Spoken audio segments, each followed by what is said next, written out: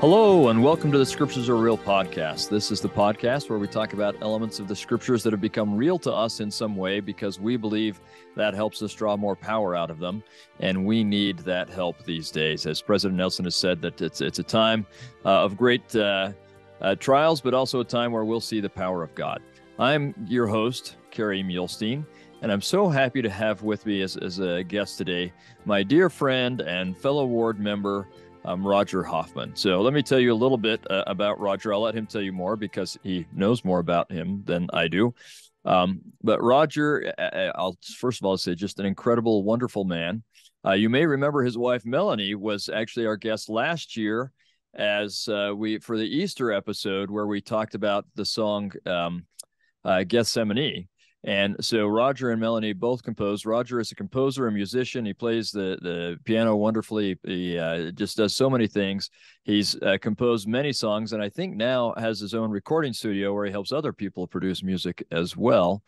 And you will know him best. And the reason we're having him on now, we're doing the Sermon on the Mount, Matthew 5-7. And in there, in chapter 6, verse 28, is the verse, "Consider the lilies of the fields." And Roger is the one who composed that song.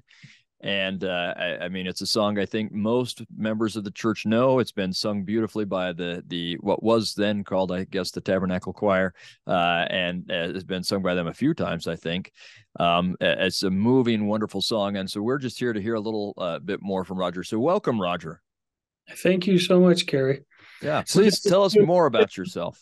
I'm sorry. Okay. I was going to try to say, it's nice to see you not sitting on the stand as our bishop. Yeah. This is a little less formal, and that's nice. So, yeah. Okay. Well, yeah, so much to tell. I was born in Vermont, December 12th, and I think Joseph Smith's birthday was the 5th. The 5th, I think, yeah. So, and he was born But I think you were a couple years later than him. I think a few. Just a couple. Yeah. And I was the son of a Protestant minister, and he went around 3 different little towns in Vermont preaching on Sunday. And so, he did that for a lot of years. Very faithful, beautiful man. And my mother actually was contacted by the missionaries. She avoided them the first time they came through because she didn't know who they were or trust who they were, but they got her the second time.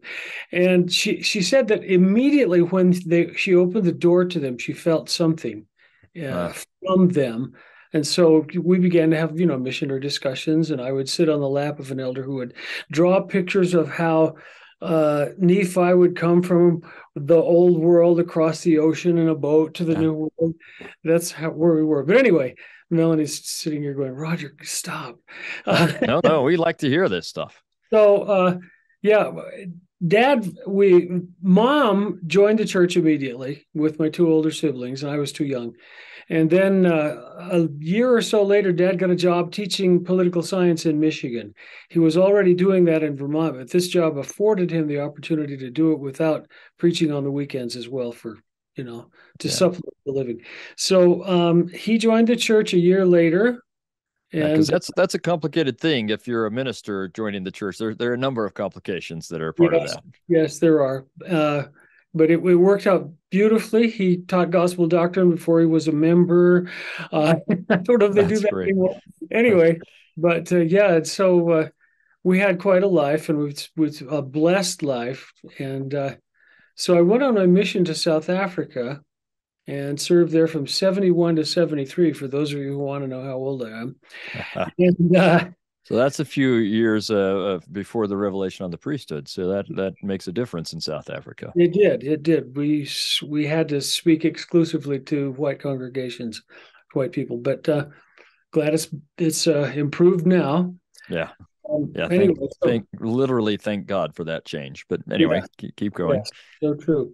Well, it was on my mission that I actually found the Lord, and I was a very timid, shy, so afraid to talk to people missionary when I first went out. And I just pled with him, for help, and it came. And, it would, again, be too long to talk about that, plus whatever else we may need to talk about. But it was a beautiful thing, and the Lord helped me to know He was there, and that He understood where I am and what I need, and so yeah, it was just a beautiful thing. That's good. And that these kinds of stories are also very meaningful. I mean, they're our own scriptures, as it were, right? Our own stories that are our own scriptures that our children and our friends should read and or hear and understand our faith journey as well. And so, and I've heard you talk about various parts of that here and there before, and just the help in overcoming that shyness and some confidence in teaching people, that kind of a thing. And all I can say is thank the Lord for miracles. You continue to preach. I've heard you talk in our ward and as a high council speaker and all sorts of things. And you continue to be a powerful speaker. Well, I'm grateful to hear you say that. We all go home and say, "Did I say the right thing?" Yeah. Yeah, But then, I go home. I know that I said something wrong somewhere. That's just a given. At some point, I'm going to do that. And I know that happens, but it's true. you just trust the Spirit to make up the difference. Yes, and that happens. I know it happens. Yeah. So I came to BYU, met and married Melanie, and that was where my life took off. I'm sorry, I'm looking over at her. That was a good day. That was the finest day in the world. Yeah. And for our audience who maybe didn't hear that, I would say go back to Easter of 22, that podcast episode. I don't know what number it was or anything, but you can find it with Melanie Hoffman, and you can get to know Melanie. If you haven't heard that one, you'll enjoy that one a lot as well. And then you'll know both Roger and Melanie, and you'll see how blessed we are to be their neighbors. You're kind. So, well, okay, to sort of preface what happened with Consider the Lilies, Melanie and I decided in about 1982, I'm looking for her calendar to say. While I was in middle school. Yes, we decided that we wanted to serve the Lord, and we chose to be chosen, because you can do that. Yeah. If you have desires to serve God, you're called to the work. Yep. So the thing that helped us was in our scripture studies, we came across Consider the Lilies, of course, how they grow, they toil not, they don't spin. But the Lord takes care of them. And there's another promise. JST does it, I think, better. Seek ye first to build up the kingdom of God and his righteousness, and all these things, and he was talking about temporal things, shall be added unto you. So we thought, we're going to do this. And so I quit my job at BYU, and we just went on out into a independent music sort of a career, with a basic slant towards always trying to serve the kingdom and the people in it. So along the way, many things happened to us to allow us to continue the work financially. Work that was going to be of one size blossomed while I was sitting there talking to the gentleman who was, hiring me. We had a friend of ours come up to us one day just after our car had died, and we hadn't seen him for years. And he came up and knocked on the door with a kind of a puzzled look on his face. And he said, "Could you use a car?" It's a great old. And we said yes, it's gratefully, and we drove it for a couple of years, and it was just such a blessing. And we moved into a ward where we were young and they were kind of more mature, and we kind of got adopted. We'd go to church and I'd come home and there'd be a $50 bill stuck in my pocket that I didn't know how it got there. We'd wake up with groceries on our porch sometimes, and there was just all kinds of help. And so Melanie and I decided we wanted to talk to our artist friends, the LDS artist friends, and say, listen, to whatever degree you can commit yourself to the Lord, he will take care of you. And so we talked about various ways to give the message, and the music. And I went to the church because we couldn't afford a piano, but the bishop let us have a key. So I was sitting there in the chapel at their lovely grand piano playing along. And sometimes I find that music it kind of bypasses the intellect, and it goes right from the heart to the fingers. interestingly enough. That's And never happened to me, just so you know. But I'll trust you. okay, in I my did take 2 years of piano, and now I remember how to play the theme song to MASH with one hand. That's about all I can do. But anyway, yeah. So, oh, so funny. Well, I was sitting in the chapel one day, and I was just kind of playing, letting my fingers go. And they started to do this thing that I thought, oh, that's good. Da da da da da da da da da da da da da. And I thought, oh, that's better than what I write. So I tried to stay in that whatever that space is where that creativity was flowing in, because I tried not to notice it, because if you do, usually that's like when you wake up from a dream and it's gone. So I yeah. didn't want to do that. So I kept playing and not noticing it and not noticing it until I memorized it. And then immediately words came rolling into my head. Consider the lilies of the field, how they grow. And I thought, oh my, this is exactly what we wanted to tell our artist friends. He clothes the lilies of the field, he feeds the birds in the sky, and he will feed those who trust him and guide them with his eye. I get choked up every time I think about it. So the second verse was essentially the same. It was about the sheep, you know. Um, So yeah. Did you just read the all the lines of the first verse? I guess you just did. Yeah, how they fly, and oh no, I didn't. I'm sorry. trust him. Well, it's okay. Maybe I'll just read it for people so they can kind of picture. So they may be hearing it in their head already. But consider the lilies of the field, how they grow, how they grow. Consider the birds in the sky, how they fly, how they fly. He clothes the lilies of the field. He feeds the birds in the sky, and he will feed those who trust him and guide them with his eye. Right. So Yeah, that's yeah. what you were just talking about, that first verse, which is very powerful. So anyway, sorry, keep going. No, so and the second verse, consider the sheep of his fold, how they follow where he leads. Though the path may wind across the mountains, he knows the meadows where they feed. And I thought of Lehi and his family going through the more fertile parts of the wilderness, being led through them, you know. And I thought, Yeah. yeah, this works. The mountains are tough, but we get to feed, you know, he takes us where we need to go. He clothes the lilies of the field, he feeds the birds of the sky, and he will feed those who trust him and guide them with his eye, all-seeing eye. And I was so happy with that. Being the lazy songwriter that I am, I thought, this is great. All I've got to do now is sing the chorus and then put it up a step, and I got a song. And so I was ready to go home, and I started to get up from the piano, but I felt like it was sort of like, come on, sit down. You're not done yet. And I thought, oh, okay.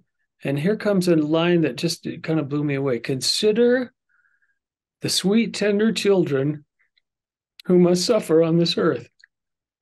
And I thought, I can't, I'm just a little podunk songwriter. I can't figure that out in the next couple of lines. And so I started to get up and say, yeah, I'm done. I've got a couple of good verses. And the thought came to me, you know, you're not writing this anyway. Oh, so, so so, I so sat sit there. down and shut up. Huh? Yeah, exactly. You Yeah. know, so consider the sweet, tender children who must suffer on this earth.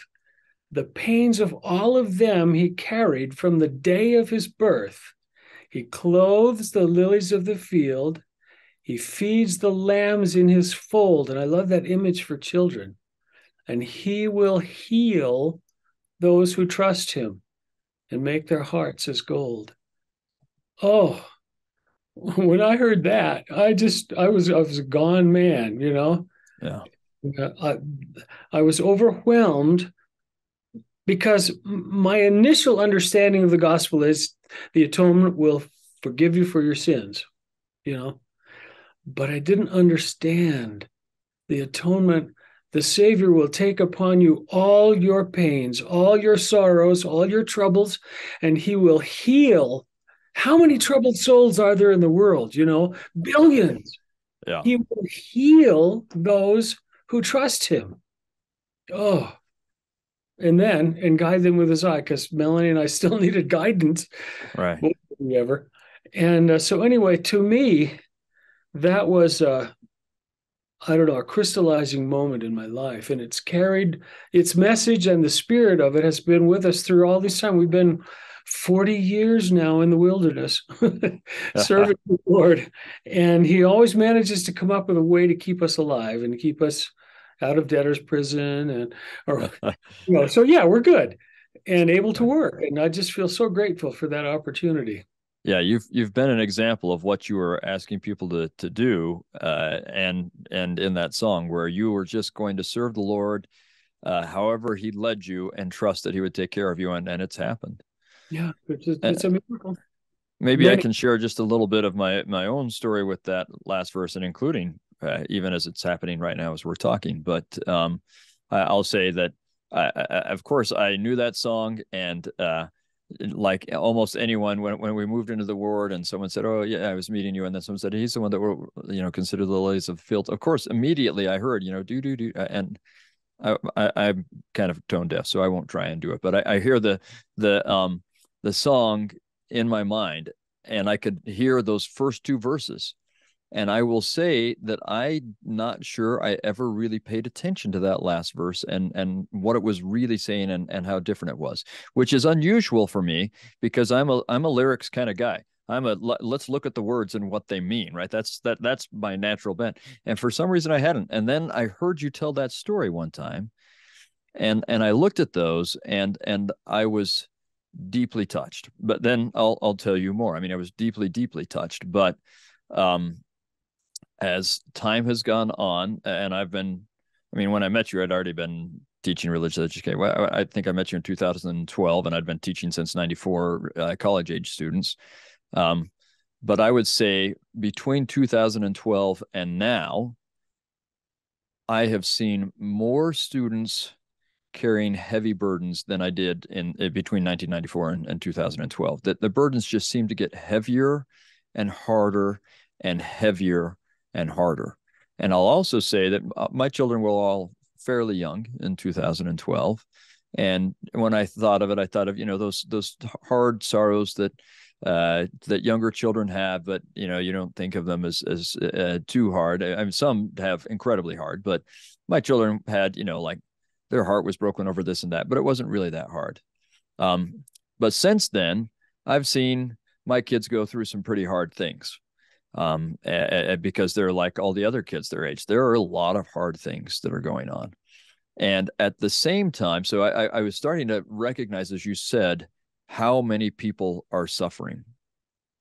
And as I saw my own children, I would say starting in 2018, we saw some pretty tough trials coming for a number of years in a row.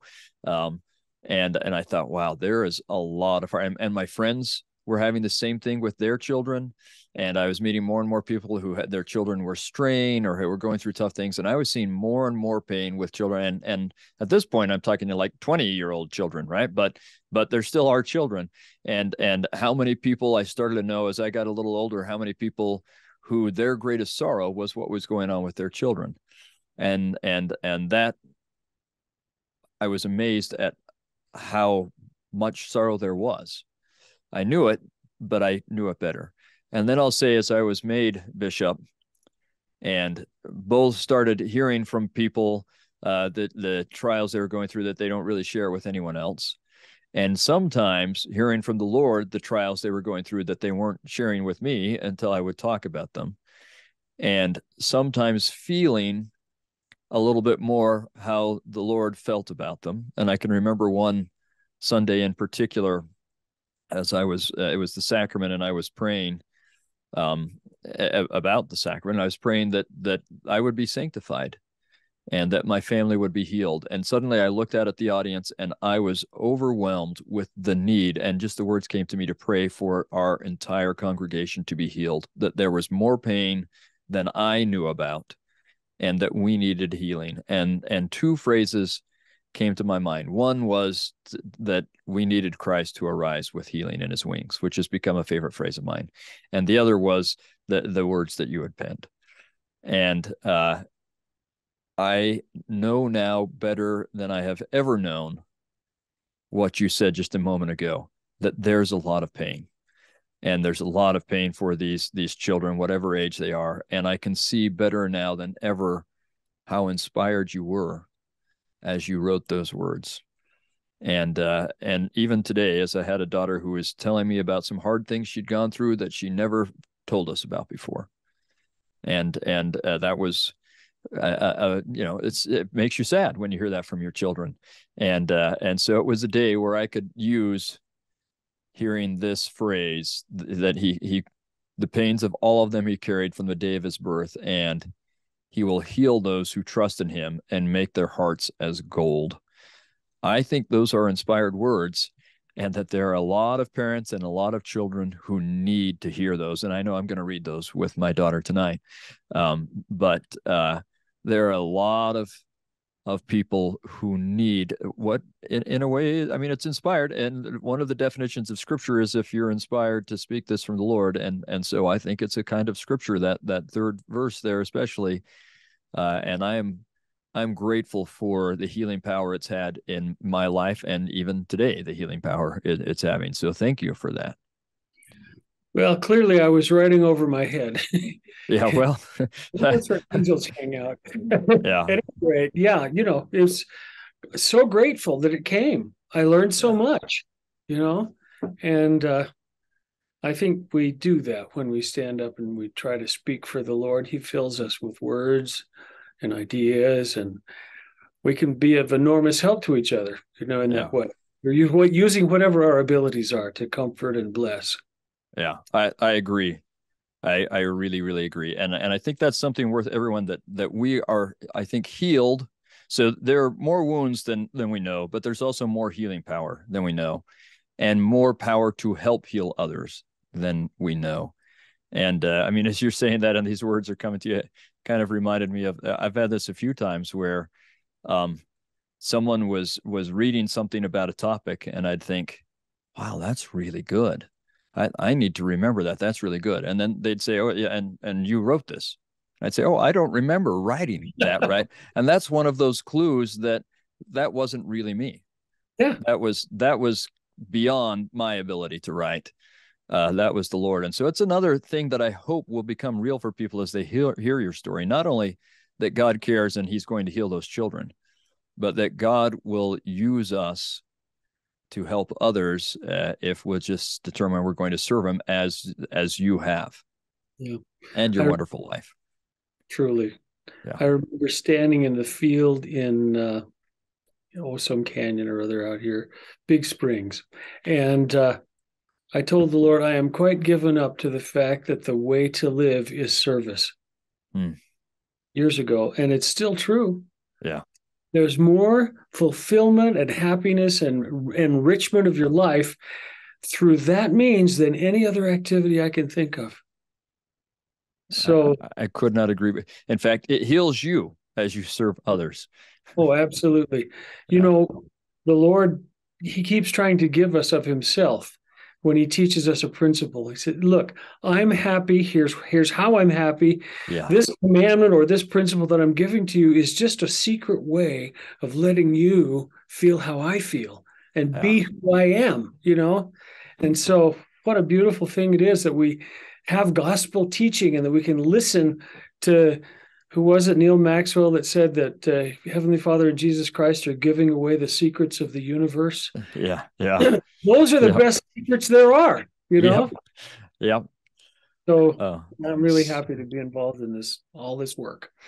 so well said. So well said. So I hope that our audience, as they're reading, and there are so many good things in the Sermon on the Mount that I'm not even going to try and cover all of them. I'm just going to pick a couple, and we'll talk about those and let other forums try and cover everything. But I hope that as they're reading that particular passage, that I would guess that the song will go through their head. It does mine every single time I read it, and that it will help them recognize, and that hearing this story of yours will help them recognize all the more how much it's true that when we turn our lives over to God, he'll just take care of it.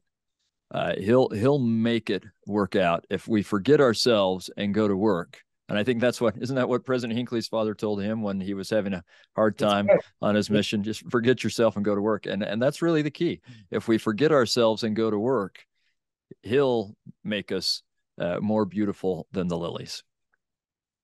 I like that. And we'll soar higher than the doves, right? So, in fact, he'll bear us up on eagle's wings. There you go. Yeah. Absolutely. Yeah. His kindness is without limit. His love is without limit because he is an eternal, infinite being. And if you're infinite, that means there's no limit to what you can do, to the number of people you can serve, to the number of planets you can make and fill them with people and bless their lives. You never get tired because you're infinite. I love that.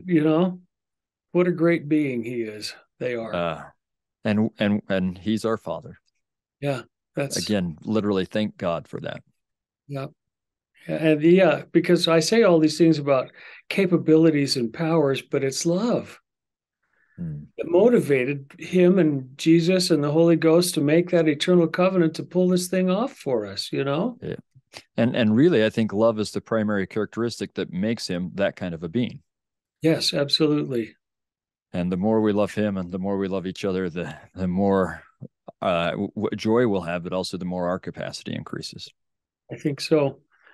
I think we move, I don't know if you call it a scale, but on a path, but it's not just a path of going, it's a path of becoming like the Lord. And the more we become like him, the closer we come to that pure love of Christ, which he really wants us to always have.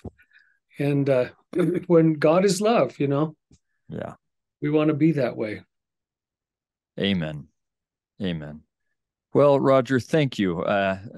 This is just every time I visit with you, I'm edified, but I find myself particularly edified today. So thank you so much for that. Anything edifying discussion, Kerry? Yeah. Well, that's just good stuff. Anything else you'd like to add, or? Oh, yeah. I asked that question. I'm grateful to Heavenly Father for what He has chosen to do with me and with my wife, and I have great hopes for those children who have walked away from us, because I believe they're going to be included in the gathering of Israel that Jeremiah talks about. He'll gather them. I agree. So if people wanted to read these lyrics or some of the other lyrics you have or other songs you have, where do they go? Is it rogerandmelaniehoffman.com? That one works, but hoffmanhouse.com is actually the one where we go. Okay. I have an article about writing Consider the Lilies on there, and it includes all the lyrics. Okay. So that's HOFFMANHOUSE, all one word, .com. Is that right? That's right. Uh-huh. So 2 F's in the middle, hoffmanhouse.com. And you'll be able to find all sorts of great musical opportunities on there that I think music is, and all people have to do is go listen to some of the episodes we did back when we were doing the Psalms to hear more about that. But I think music has a power to edify us and to help heal us when we're struggling, that we should take advantage of. So that's a great resource for our audience as well. So, well, thank you for spreading the word. Well, thank you. Thank you, Roger. And thanks to our audience. And we hope you'll both listen to that song and think about it and go forth serving the Lord and letting him make you like the lilies of the field. So thank you. Thank you, Kerry.